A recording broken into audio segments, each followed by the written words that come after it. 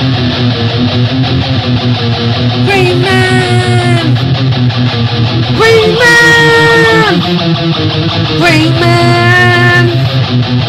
Green Man! Green Man! Green Man! Green Man! Holy YouTube video, Green Man! Hey, it's the Great Man here again, and I'm doing this Simon Comics sub competition. I've forgotten what it's called again. Is it not 100 subs, is it? Because he's already got 100 subs. But yeah, he wants to get more subs and he's doing a contest. I think it's to celebrate the fact he's got 100 subs. So he's giving away a couple of cool books to YouTube. So yeah, what you got to do, you've got to show 2 collectibles, 2 of your nicest collectibles, 2 comics that you would never sell, like on pain of death kind of thing. And, oh dear. I've forgotten what the other thing was. I'm sure there was another thing. I'll have to check in a second. I actually made a note on my computer what I had to do, and I just shut my computer down just a second ago before I started talking. Right, now when it comes to collectibles, I really don't do collectibles. I've never really been into collectibles. When I've got loads of superhero tat, I wouldn't call them collectibles exactly. I've got like superhero socks, stuff like that. Superhero wallet that I think I've currently got a Cthulhu wallet. Before that I had a Batman and Robin wallet though. I've got my little magnets that these are like books that I really would like to get sometime in the future. So that's not exactly collectibles, but these are the only 2 bits of superhero stuff that I don't treat like detritus and just have them lying all over the house. These sit up on my comic shelves on display kind of thing. So those are, man, I got a little Spider-Man that my ex-girlfriend got me. It's hardly a collectible though, he just sits on the shelf gathering dust. And then when I was working, a customer who was a bit of a comic book geek as well, he gave me this like magazine thing that had a Batmobile on it. I actually had a really sweet Batmobile that I had from when I was a kid, but I sold it on eBay about, I don't know, a good few years ago now. Maybe 10 years ago now I sold it. It was, kind of wish I hadn't, but you know, at the time I was going for a bit of an eBay phase where I was doing lots of eBaying. But anyway, right, so 2 comic books that you would never sell. Let me just open up this little note window that I've made here, because I'm sure there was another thing. Oh yeah, that's it, I've got it now. Right, so yeah, it's another thing. I mean, if you give me enough money, I'd sell anything. I'd sell my soul. No, I wouldn't really.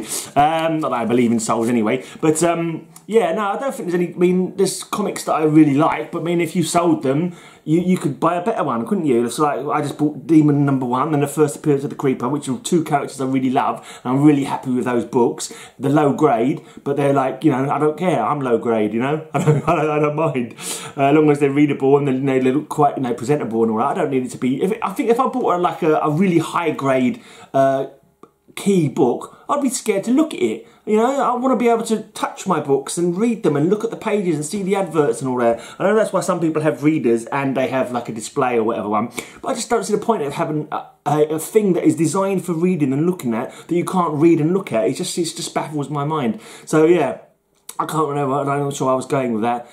Once again, my mouth has run away and my brain is trying to catch up and it's not sure what I was trying to say.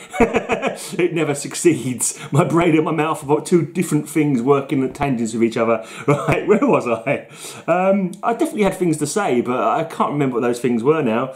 I was talking about, yeah, but yeah, I mean, I'm not worried about having high grade, you know, a high grade book, as long as it's readable and presentable. So, but anyway, so what I was thinking, like, someone did a contest the other day and they wanted the most sentimental book, and I suppose that's the thing that you wouldn't want to sell because they got sentimental value to you. And the only ones I can think of, the only ones that were available for me to find out, I'm not sure which book was the first book that I ever bought when it first came onto the shelves, kind of thing. I'm not talking about books that I've bought as a grown man, like from the 60s or whatever, because yeah, they don't count. But books that I actually remember going into the corner shop with my pocket money, buying off the shelf myself, and those are the ones to me that are valuable because you know they've got history, they've got personal connection, kind of thing.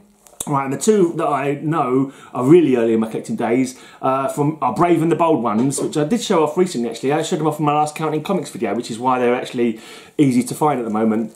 Now this is the one I always thought was my oldest one. Well, I had a feeling it was my oldest one, but then I kind of realised it wasn't. But this is from November 1969. 2 months after my 10th birthday, finally into double figures. I was staying at my dad's for the weekend. I went round the corner to the shop there. It was actually opposite Britain's Model Factory, you know, the Britain's Toys, they made little miniature lead figures and all that. That actually was around the corner from my dad's house, but I wasn't into those, so I wasn't excited about that at the time. Didn't really think about it. But anyway, yeah, so Batman and Dr. Fate. So I always loved Dr. Fate. I mean, even if I wanted to sell this, I probably wouldn't be able to, because I've drawn in pencil inside the Batman logo. I should go back to my 10-year-old self and cut myself around the ear. But yeah, but even in them days, I didn't put them in bags. I didn't think about putting them in balls. They just sat raw on the shelves, gathering dust. You see the spine ticks all up there, a curve in the corner there. That's probably just how I never mistreated my books really, but I didn't go the extra mile to make them, you know, treat them well. So I might pick up a bunch of books in one go, a cover gets turned over or something like that. So easy to happen. That's why I say obviously bag and boards are good. But in them days I didn't bag and board. So this one I wouldn't want to sell because of the sentimental love of it. Basically, this is one that I bought. This is one that Little Grey picked up early on from off the shelf and was like, I like superheroes, I'm going to buy this one. Wow, look at that cover. What's happening with Batman? Oh no, Commissioner Gordon, the Gotham police are trying to kill Batman. Why? Yeah, that's what it says there. But that's what I like about the old covers as well, because they tell a story, you know. No, these covers look so beautiful and pretty, and the art is like amazing, man. But I prefer these old covers. I'm kind of jumping to the next question, actually. The next question is, why do you collect the age comics that you do? Now, I don't say I have a particular age that I collect, but I'm trying to concentrate more on older ones now. I'm not bothering with the modern comics. The art on them looks fine, but I just don't think the stories are as engaging to me, and I don't like the fact that superheroes are getting killed every 2 seconds. I like my superheroes to look like they're in danger on the last panel, yeah, so you have to buy the next comic to find out what's going to happen, but you know in your heart they're going to survive. I like that. That's what I want. I don't want people getting killed in my comic books. Same reason I don't watch stupid soap operas and stuff like that, because it's depicting people dying. When it's like a horror film or whatever, it's just like, yeah, it's just a bit of silliness. But when it's a character you've grown to love by reading their comics, and you see them die off, it's just like, oh, that's really put me on the downer. I mean, I'm pretty much a downer kind of guy most of the time anyway, so I'd rather not get put on a down from fictional stuff. Right. Anyway, I've shown you that comic, but that's not even my oldest one. This one, I'm not sure if this is my oldest one. This is older than that one though. This one was when I was just 9, not even in double figures, 9 years old. Did I pick it up because it had Santa on the cover? Maybe, I don't know. But it's really weird though, because I don't remember ever not knowing about comic books. So I think I may have read like UK Marvel runs of comic books before this. They used to get these UK ones, no colour cover, no colour inside, just black and white. And they were like, you know, 9p or something back in the day. I can't remember how much they were. And yeah, but this is funny, this one actually, because it's got a price on there, 15p stamped on it. So yeah, this one is really dark and worn. It's not too terrible, but yeah, it's reasonable.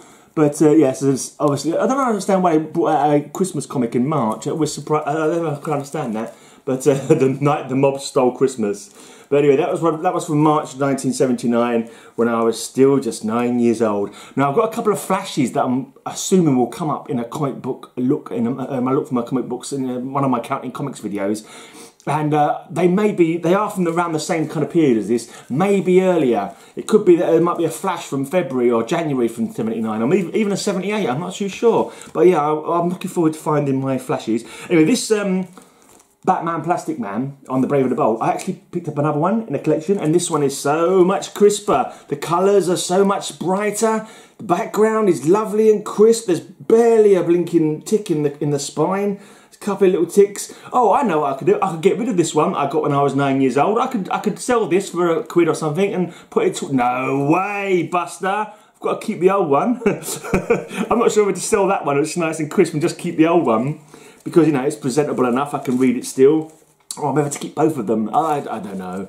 I don't know. I actually should change this over. I should put the old one into this nice bag with the blinking backing board on it, because, you know, got to show your old comics a bit of love that you never gave them quite so much as you should have done as a young'un. Anyway, so why do I collect the age comics that you do? Because I like, right, so I'm collecting older comics now, because I think I kind of got broken on that subject already. It's because I like the art, I like the front covers, I like the covers like this, where it's like telling a story, where you can see a battle going on, fights are going down, you know? I like that, you know? makes you want to open up the comic and read it. Nowadays, it's just like a picture. Sometimes you get weird collages going on. You got all this really nice looking art. It's very, I mean, you can't doubt the bloody the skill of it. But I just like the old. I like, you know, I just want to, you know, I don't. These are bodies arranged in a tableau, which makes me want to read it. These other ones are just like, okay, so I don't know, I've got no idea what's going to happen in this comic. It's just a picture of some fanciful picture of something with flashes going off around it. It looks really beautiful and looks like it'd almost be a photo, but it's like, yeah, it's a lovely looking cover, but I know nothing about what's going to be happening inside that comic because the cover doesn't tell me a story, and quite often the quality I don't think is as good, really. I like the simpler times, so I'm going to be concentrating on the older comics because those are the ones that I loved as a kid. I think have enthusiasm for. When I stopped collecting in 2013, the modern comics I was getting, I think I was getting jaded with them. I was getting annoyed with them, and it peed me off that my favourite heroes were getting killed left, right, and centre. Anyway, I've gone on far too long. Right, so this contest as well. Yeah, I won't go there. But if I do win, I'm going to have to look, because you got to pay. If you win the competition, you have to pay the postage on it because it's quite heavy books that you send in. And because I'm in the UK, I'm just thinking that the postage might be too out there for me to make it worthwhile sending them to me. But we're looking. If I do happen to win, we'll look into it at that point. But I wanted to make the video anyway because, you know, I wanted to support Simon's channel because he's a cool guy. He collects lots of great Golden Age stuff. I haven't got any Golden Age stuff. I'd like to collect at least one Golden Age book actually, just so I can say, oh look, here's my Golden Age book. Yeah, but we'll see about that in the future. But I'll definitely keep on looking at his channel to get ideas of possibly what Golden Age books to pick up. In fact, Simon, do a video of some cool, cheaper Golden Age books that skinflints like me could pick up, please. Anyway, good luck with the channel, and I've been tagging people in my videos lately to go check out the channel. So obviously I'm going to tag Simon Comics, so there'll be a little circle up in the corner here where you can go and like his channel, which you should do because it's cool. The link down below will lead you to the video contest that he's doing. Let me just tag Comic Addiction as well down in this corner here. I'm going to put a little tag for Comic Addiction, and you should go and like his channel as well because he's a fledgling channel that's trying to grow itself, and you know, I'm all about helping people to grow like beautiful flowers that we all are inside. Anyway, I'm off. Talk to you soon.